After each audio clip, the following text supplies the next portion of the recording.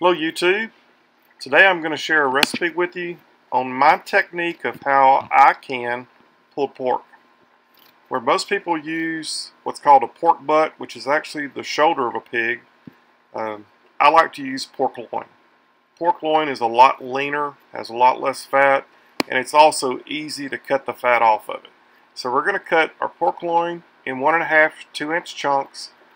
Take our knife or scissors, whatever you prefer to use, and cut all the fat that you can see off the pork. Then we're going to put a dry rub mixture on it. This dry rub mixture is a tablespoon of salt, pepper, garlic powder, onion powder, smoked paprika, 2 tablespoons of brown sugar. I will have this recipe for the dry rub mixture in the comments below. We're going to coat our pork loin in the dry rub mixture. You either need to let it set on the meat for 30 minutes to an hour. I actually seasoned mine last night and put it in a gallon Ziploc bag and let the mixture sit on the meat overnight. This allows the flavors to really stick to the meat and marinate the meat to get the flavoring in it. But just an hour of it drying on the meat will be good enough. We're going to take our big skillet, we're going to add a couple tablespoons of olive oil, and we're going to brown every part of the outside of this meat that we can on top of the stove.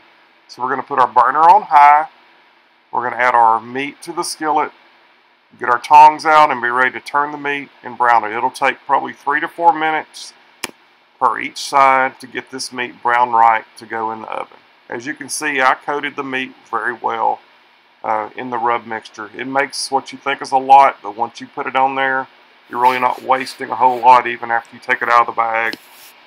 But you can leave it on the cutting board and just leave it coated and let it sit out for about an hour. Again, we've got our skillet on high, a couple tablespoons of olive oil. You can use vegetable oil, is fine. And we're going to brown every part of this meat that we can. This is going to totally change the taste. If you do not brown your meat before you can it, it's going to taste like it's been boiled on top of the stove. And I don't care for boiled meat.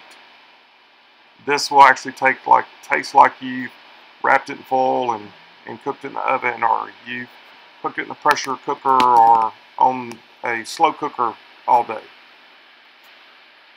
This doesn't take very long. What you're going to do also is start placing in your jars, and if you need to cut up some of these chunks to get it to fit in your jars, you're going to brown that part of the meat also. So what I've done is I've got my jars cleaned and ready, and I've started placing the meat in the jars and cutting it up to where it will fit. This isn't a canning video, it's on my technique on how I do pulled pork. So we're going to put lids and rings on like you normally would, finger tight, but we're going to pressure can this for 90 minutes. I had a pint, 4 24-ounce jars, and a quart, but I still pressure canned them all for 90 minutes. I will list also my recipe on what I add to my pulled pork when I take it out. You could also do pork chops this way with just salt and pepper. Place them in jars, pressure can them, then all you got to do is take it out and either put them in like some cream of mushroom soup gravy, something like that, or add barbecue sauce to the top of them and put them in the oven. Hope you enjoyed this recipe. If you have any questions, list them in the comments. If you haven't joined our channel, do so by clicking on the notifications bell so you'll also get notifications of any new videos that I put out. Hope you have a great day. This is the Pressured Prepper, and I'm out.